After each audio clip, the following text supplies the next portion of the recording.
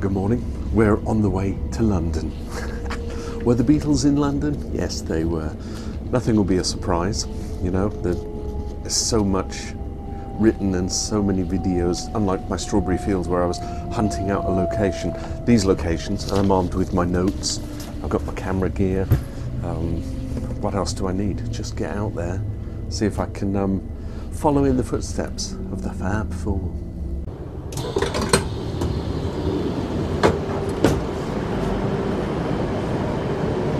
That's it, I've arrived, I'm in London. So, what better way to start this little tour than to head to a location that's just around the corner. So, I hope you'll bear with me on this little journey. I don't know how long it'll take, it might, you know, a few minutes in every location, but I'll try not to waffle, I'll try and keep it to the point. So, let's start here. I'm now in Old St Pancras Church, which is just outside the station. Now, on July the 28th, or 1968, the Beatles needed some new publicity photographs, and they wanted to get away from the recording studio temporarily where they'd been recording the White Album. So with a couple of photographers, I think Stephen Goldblatt and Don McCullin, they went out and they came here and did a photo shoot, and it became known as the Mad Day Out. And they went to several places in London: Thompson House, Wapping Pier Head and Old Street Station, which I think has changed dramatically now. But they also came here to St Pancras Old Church, and at this location there was shots taken of them messing around at the fountain here, where they were spitting water, and some flower beds which are probably down there, I would have thought, but well, there's no hollyhocks around here now, it's autumn. There was also a bench where the Beatles snapped an old boy sleeping. Oh, time to go to church.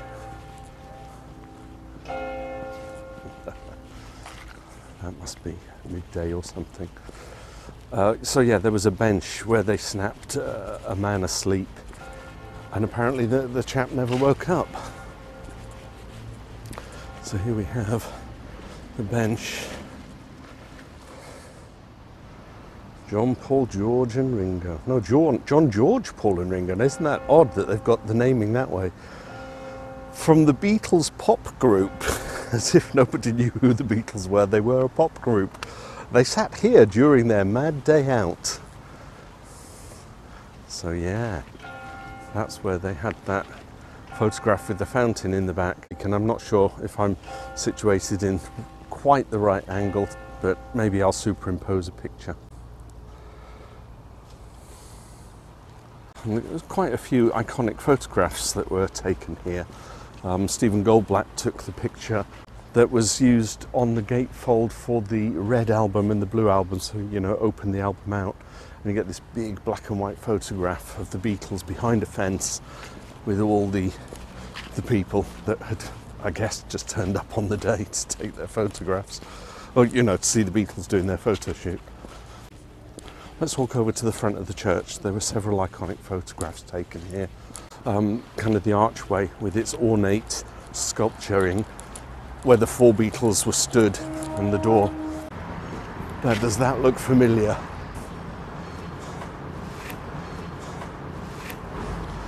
Church open, everybody welcome. I don't know, shall I superimpose a picture? I'm not going to walk over in this direction because my reflection will appear. But yeah, there's the old archway. So yeah, that's the old archway. That's one location chalked off. Where shall I go to now? I know, let's go here. And there will be a little disclaimer. There might be singing. Anyway, as we walk around the corner here, I am at the location where Decca recording studios were, where on the 1st of January 1962, the Beatles came for that audition. Now, as we all remember, they failed the audition, and Decca famously said, guitar groups are on the way out, and also that the Beatles had no future in show business. It's now the home of the English National Opera. Anyway, some music historians have suggested that when the Beatles did their audition here, they weren't actually performing to their true potential, which led to them not being chosen. And Decca ultimately chose Brian Poole and the Tremolos. And I'm not sure that, they had a bad innings. Yes, they missed out on all the fortunes of having the most prolific songwriting duo in musical history on their books and reaping the benefits of that. But, Brian Poole and the Tremolos. Do you love me? Do you love me? And also, silence is golden. Just in case you wanted some earworms, I've now given you some. But I particularly like the way that the Beatles, the Ruffles parody with Eric Idle is interviewing Brian Thigh, who was played by Dan Aykroyd. And they were ruminating over the millions of royalties that were lost by Thigh's company. And Eric Idle says, "So, what's it like to be an asshole?" So yeah, this is the Decca recording studios. I think they had, Moody Blues were on the Decca label. And in the 70s, John Miles, do you remember him? Music was my first love. So they didn't do too badly. I think it was in the autobiography by Brian Epstein that he attributed the remark, guitar groups are on their way out. But Dick Rowe denied that throughout all of his life. So yeah, that location, Decca Recording Studios. Right, where to next? I know, let's go here. Of course, it's the famous crossing, Abbey Road. Let's go and take a look. I don't think any crossing would, any Beatles tour would be complete without a little visit to here. I might stand on there in a minute and give you some narration.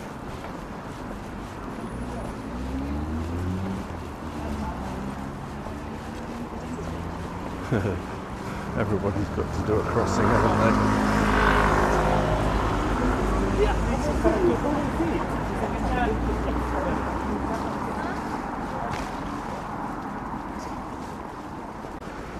It's a prerequisite. Now, there's a webcam just up there pointing down at the crossing. I'll put a link in the description, or it might even be up here on the right hand side of the screen. So you can spend your waking hours watching people paying homage to the album cover, doing their own crossings. Now, many people have speculated about the plaque, and the plaque being for Edward Elgar. But actually the reason goes that in 1931 the studio was opened and the first person to record was Edward Elgar. And you know him from Land of Hope and Glory. Anyway, enough about that. It looks like people are queuing up to get their picture taken outside. I don't know if there's some... They're getting... Ah! So it's ticketed. It's a ticketed event. You can go and have your photograph taken at the front, which is not something I'll be doing. I'm a fan, but I'm not that much of a fan that I'll pay to go and stand on the step and have my picture taken. I'm making a video, for heaven's sake. Yeah, let's cross the road here. So much has been said about the studios. The Beatles used it for practically everything they recorded. I know that they were, I think, at Trident Studios, and they were at somewhere over at Twickenham. Moving over here so you can see the studio. Studio 2 is between the two buildings, just here, and that's that building at the back there. Replicated by McCartney in Soho Square. He's got a replica of the studio underneath. Now, in 2009, Abbey Road came under threat of sale to property developers, and in response the British government protected the site, granting it an English Heritage Grade 2 listed status in 2010, and thereby preserved the building from any major alterations. It's kind of like a safeguard. Just slap a Grade 2 listing on it and everything was safe. Now, here's the thing. Cliff Richard and the Shadows, before they were the Shadows, they were the Drifters. So I guess they changed their name because there was another group called the Drifters, right? Now, they recorded Move It here in 1958, making Studio 2 the centre for rock and roll music. So I'm figuring that, you know, if already the centre, all bands want to record at Abbey Road, and that would have included the Beatles. And it's been a tradition for visitors to pay homage to the band by writing on the wall in front of the building, and I will probably do the same, to be fair. Not sure what I'll write. But it's painted over every 3 months or so. And also in December 2010, the zebra crossing got given a Grade 2 listed status as well, probably at the same time as the house.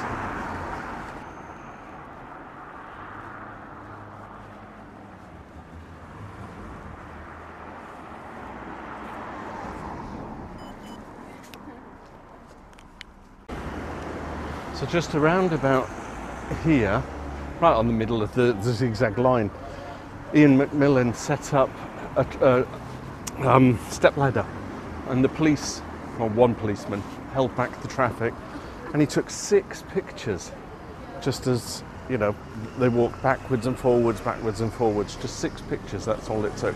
And then he took one shot of the zebra crossing with nothing on it, and he took a shot just at the corner there.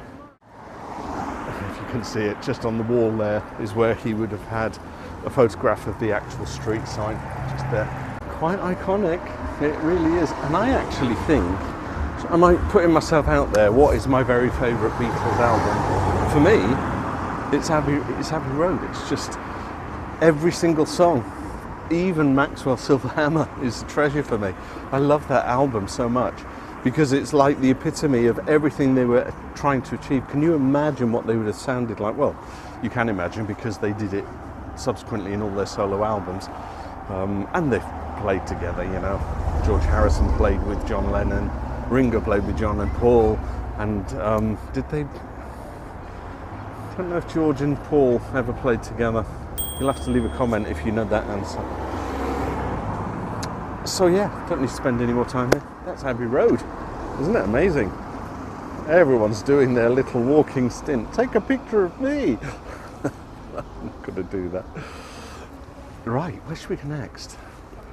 I know, let's go here. We'll go here. This is Cavendish Avenue, and McCartney has a home here, or did have. Oh look, Billy Fury, singer, lived here. I'm going to see a lot of these blue plaques, aren't I? Wasn't Billy Fury one of the chaps that inspired the Beatles? Because he came from Liverpool. Cavendish Avenue, where McCartney had a home. I can't confirm or deny if he still owns the home, but you can see the brown gate on my right. I'm not going to stop. I actually think it's bad form. You know, I stand outside and film it, but that there is the purported home. Or has he still got it? And I would imagine that, you know, every Beatles fan knows it and they're going to come down here. The fan who climbed in through the bathroom window, inspiring a song, on Abbey Road, my favourite album, which I think I said already, didn't I?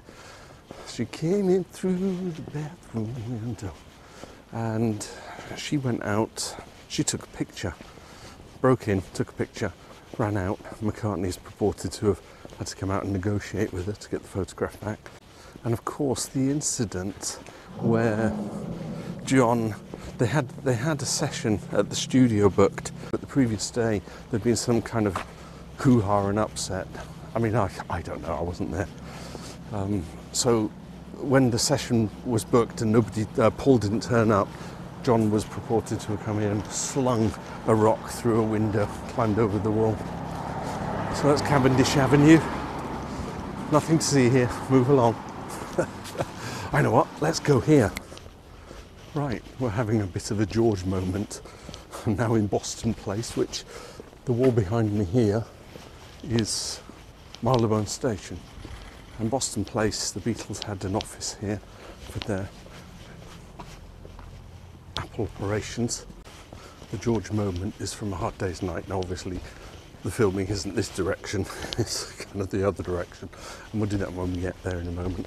But they used this location to record some footage of the Beatles being chased, and they're running down this road, and I'm not going to reenact it, but they trip up. And it's one of those wonderful moments that you couldn't have choreographed it or scripted it. Tell you what, lads, while you're running down this road, just see if one of you could fall over. That would be perfect. He just fell over, and kind of it's all captured on film, and they're all laughing, and because obviously it was a case of, on action, I want you to run, and we'll get all these people chasing after you. It was just a bit of a laugh. Anyway, so this is Boston Place. I think it was probably a little further down here, because apparently these downpipes play a part in the scene. So actually, the lampposts, etc. Funnily enough, that's one thing I've been thinking a little about. If I could ask, obviously there's only 2 remaining Beatles, but if I could ask them one question, I think it's really quite abstract, but I want to say, what was it like in colour? Because, you know, we've got all these, the black and white movie, I know someone's colorised A Hard Day's Night, but the movie was black and white, and the photographs are all from the beginning, sort of late 50s, when they're at the Cavern, when they're at, you know, all around Liverpool, and then into the early part of the 60s. It's just all black and white. And I would like to know, what was it like in colour, in their perspective? So there's the station. Let's go and have a look. Do you have a question for the Beatles? What would you ask them? It's unchanged, isn't it? So we're talking 50 years ago, 60. I want to say I should know, and the reason I should know is I was 1 when it came out. So definitely 57 years ago. So what you'd have had, this is all the same, and they come charging across here. This is Marylebone Station, by the way. Who thought this would be a good idea, walking around London? I think the first few locations that I've been to have been so distant and far apart. I've had more walking because there's less tubes. My feet hurt. But the next set of locations, they're kind of all muddled together because they're in central London, so that is good. Just going to walk into the station because there is one scene where they're all trying to hide from their fans. I wonder if I can find that. Supposedly inside a shop, so I'm guessing inside M&S.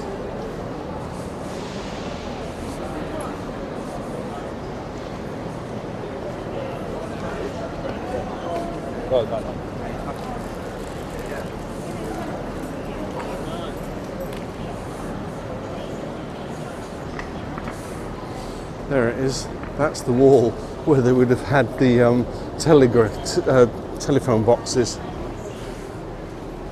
think. Right, where am I going now? I think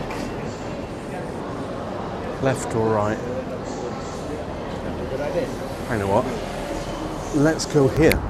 Just behind me is Old Marylebone Hall, which is a registry office, and so many weddings took place, and in fact today there's a wedding going on. So it was here that Paul and Linda got married, Ringo and Barbara got married, and also Paul got remarried here with Nancy Sheville. And of course there's someone getting married today. Best of luck to them. I'm heading for 94 Baker Street, which is where the Apple boutique was, And then around the corner from there is Montegue Square. And then around the corner from there is Wimpole Street. Oh, there's so many places. Even 57 Green Street, the first place that the Beatles stayed. So let's cross the road here. Ooh, chaotic London, even on a Sunday. Right, I think I've got to go 2 streets down and then one to the left. A little stroll along Baker Street. I wonder where 121B is. It could be elementary. Anyway, there we go. Right across the street there, 94. That was the Apple Boutique, or the Apple Store. Apparently John Lennon vetoed the name Boutique. Now Marsh and Parsons. There is a plaque up there which says, can I read it from here? John Lennon. I can see John Lennon and George Harrison, who we'll go across in a second and read up on it. But the Apple Boutique lasted just almost 7 months, from July through to December, and eventually was siphoning out money, and they decided to close it down. But it was their first enterprise.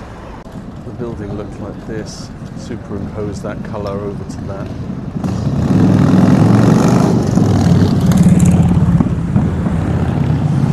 Let's cross over and see if I can read what it says on that sign. I can see 2 were there. There you go, I'll read it for you. John Lennon MBE 40 to 80, George Harrison MBE 43 to 2001 worked here. It begs the question, where were the other 2 working when George and John were working here? Right, I want to go to Montegue Square. Where is Montegue Square? I think it's that general direction. Let's go that way. And it is just here. 34 Montegue Square. Now it was here that Ringo had the first floor or the basement apartment, which he leased, which means he had the control of it. I'm looking here. John Lennon lived here. Musician and songwriter is kind of like, does anybody know that he wasn't a singer and a songwriter? So anyway, it was in this flat. Several things happened. We had John and Yoko staying here, and they created the album cover for Two Virgins. It was here that Sergeant Pilcher of the Yard made his drugs bust raid on John. And it's also said that he was perhaps an inspiration in the song I Am the Walrus, Semolina Pilchard, you know, dripping from a dead dog's eye. Semolina Pilchard. Oh, Yellow Matter Custard. That was my other song, wasn't it? Name 3 songs. In fact, some of you found 5. And I wasn't even thinking about Lucy in the Sky with Diamonds. Anyway. Yeah, so here, Sergeant Pilcher made his arrest. The Two Virgins, Jimi Hendrix stayed here. They had a makeshift recording studio at the bottom. It was good times, I think. Good times had by all. Yeah, it's quite amazing, actually. It's a very nice, quiet street for a Sunday. Right, I'm out of this area. We're going to head into Soho and just the surrounding areas, and then perhaps wind the video up because my feet hurt. It's been a long one. So where should we go? I know. We'll go here. We are now in Wimpole Street, 57 Wimpole Street, the home of the Asher family. And in 1964, Paul was invited to stay here, and I think he stayed here several years. Whether it was on and off. His room was, that window there was Peter Asher's bedroom, I've seen in an interview, and the other side of the building, which we can't see, was actually Paul's apartment. And it was here that Paul wrote yesterday. You know, got up in the morning and got onto the piano and wrote, "Oh, my girlfriend has got lovely legs." I don't want to be so corny and cliche-ish. Is that a word? Is that even a word? You know, everybody, "Oh, I know a quote about the Beatles yesterday, scrambled eggs." That kind of nonsense. I want to give you something that nobody knows. But unfortunately, everybody knows everything. Until we see Peter Jackson's Get Back and we see some new footage that no one's ever seen before, then we're all reliant on the same information. So yeah, 57 Cavendish Street, Wimpole Street, there it is, it says so on the sign there, Wimpole Street. He also wrote for Peter Asher, A World Without Love, Please Lock Me Away. And actually, if you click the link here, I'm going to put there now, is a version by the Beatles, which they recorded obviously as a demo, but it was provided to Peter Asher and the gang. But if you have a quick listen to that, that's from the anthology. Right. Where to now? I think I'll go here. Number 1, Soho Square. I think they're closing the park. I'm running out of time. It's now gone 4 o'clock. It's crazy. So number 1, Soho Square. MPL Communications since 1970. This is where all the background administration of McCartney's empire is run. But I don't know if it's even open, you know, they've got the scaffolding. It's probably under renovation. It's certainly not open to the public. And I guess unless you have any specific business to do here, then you would not be invited to come inside. It's nice standing here though, knowing where it is. Number 1, Soho Square. So I think with that, I'm going to, because it's getting dark now, and I thought I'd cover everything off, but I think with all the walking I was doing, I ran out of time, which gives me a good excuse to do a part 2. So the Beatles London Walkabout part 1 shall end here. I shall say thanks for watching, bearing with. Drop some comments if you like, if I got anything wrong. And I'd be interested to know what your favourite Beatles album is. Mine is Abbey Road, and I'm glad I went there. So I shall say thanks for watching, bearing with. See you in part 2, or any other video that may come along. Bye for now.